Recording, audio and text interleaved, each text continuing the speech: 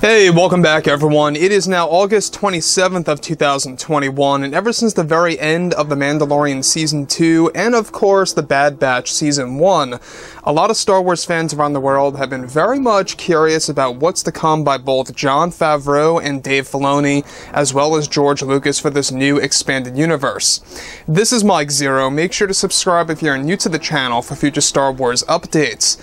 Also, by the way, guys, if you would like to go ahead and check me out at Mike01 on Twitter, you guys can go ahead and do so if you would like to. Now, we're in a very interesting moment right now. So, we're at the very end of August, we're heading into September, which is going to be a very important month because that's when the Book of Boba Fett is going to begin to get teased on a grand scale. We're going to be learning more about what's to come for November when it comes to the major announcements by Disney CEO Bob Chapek, and of course Favreau, Filoni, and George, as well as, of course, what's going on with the release schedule of the new TV shows. So we're going to be getting a nice update on the roadmap of Star Wars in the coming months. Beyond all of that, The Mandalorian Season 3 begins filming next month, and Kenobi actually just wrapped filming. So Kenobi's all done, Andor just wrapped filming as well. Those two shows are already in post-production, and they're beginning to focus more so strictly on Mando Season 3 and the Ahsoka Tano series. So on top of all of this, what's really exciting all has to do with what Favreau has been revealing for the past couple of days about the future of Star Wars, kind of hyping the fans, giving them a little bit more excitement about what's to come for their fan-favorite characters, as well as new characters alike. That's going to take a drastic turn for the overall franchise. That's what Jon and Dave want to do. Not only do they want to bring back Star Wars Legends in a significant manner, but they also want to bring back that original feeling of the franchise. A good feeling, as Dave Filoni really made that specific in the Disney Gallery episode with Luke. So, on top of all of this, alright, now that both Disney and Lucasfilm are focused on their new Star Wars universe, such as shows like Ahsoka and even the Kenobi series that will take Star Wars in new directions, both Favreau and Filoni are hard at work on bringing Star Wars back to its roots, and especially respecting the vision by George Lucas. Now, as for now, in a recent interview when Jon Favreau was being questioned about The Mandalorian Season 3 and beyond, he was questioned about key aspects of the brand, to where he was questioned about whether or not he was involved with the Kenobi series for Disney+. Favreau went on to explain that he and his partner Dave Filoni have had major connections to the show and do have some pull on how the story will be told with Deborah Chow and others. Favreau went on to talk about actor Hayden Christensen, making it clear that it was his idea to bring back Hayden into full swing as Darth Vader and Anakin Skywalker. Favreau reveals that Hayden's performance in the series is vastly different than how he was in the prequels, which I know many fans gave those films different, of course, pieces of criticism based on his acting performance from the scripts he was given by George. Favreau goes on to reveal that Hayden as Anakin and Vader is the key of the series, and that there will be aspects of Vader's life that have never before been seen that the fans will finally be able to see. It's going to get philosophical with Vader, and you're going to feel his emotions deeply in this show. I met up with Deborah Chow on how we could actually change Vader in a safe yet powerful way, and me and Deborah Chow seem to have found the right formula to make that happen.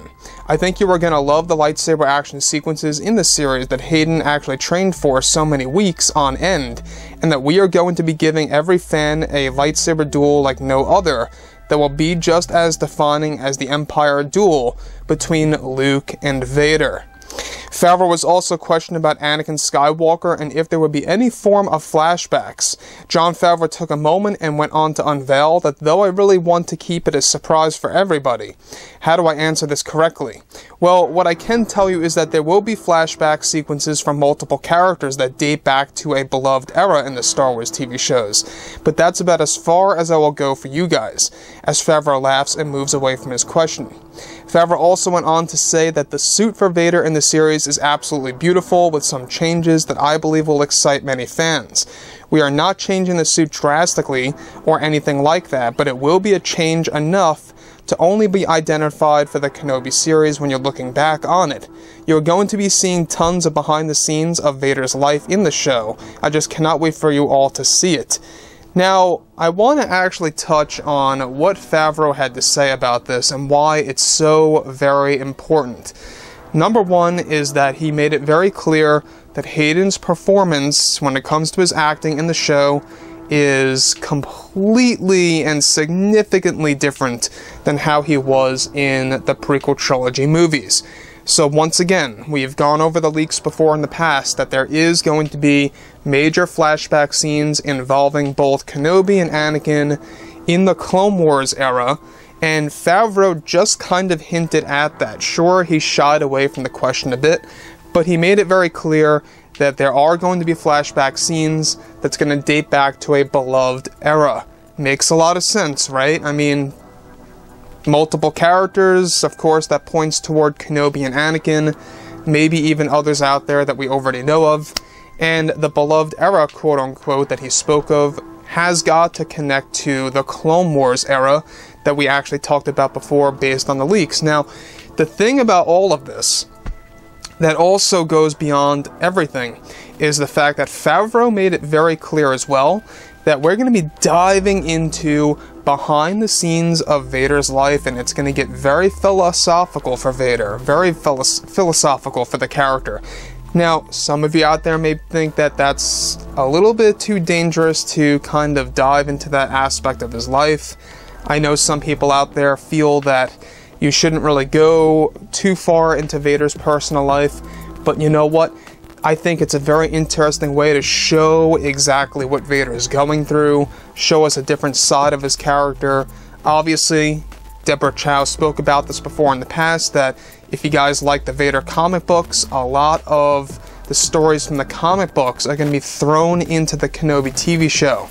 So there's going to be a lot of that in this series, and it's going to give you a little bit of a different feel for the character of Vader. Now, the thing about all of this as well is that Favreau also wanted to make it known to the fans that there's going to be a lightsaber duel like no other.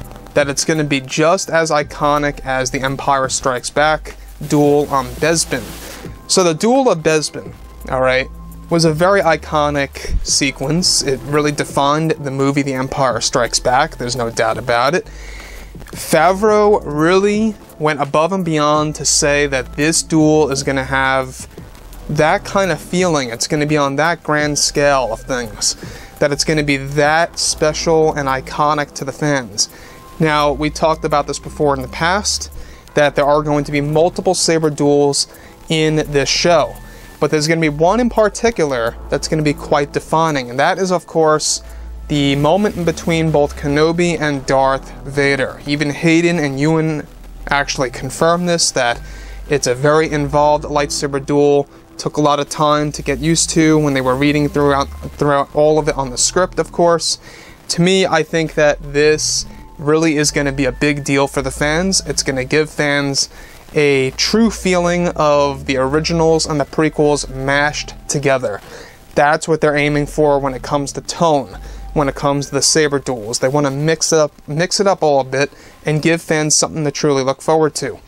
So, like I said before, guys, let me know what you think about all of this below in the comments, and if you guys did enjoy the content for today, do make sure to drop a thumbs up on this video to support the channel. I thank you all so very much for the kind support, and I'll catch you guys next time.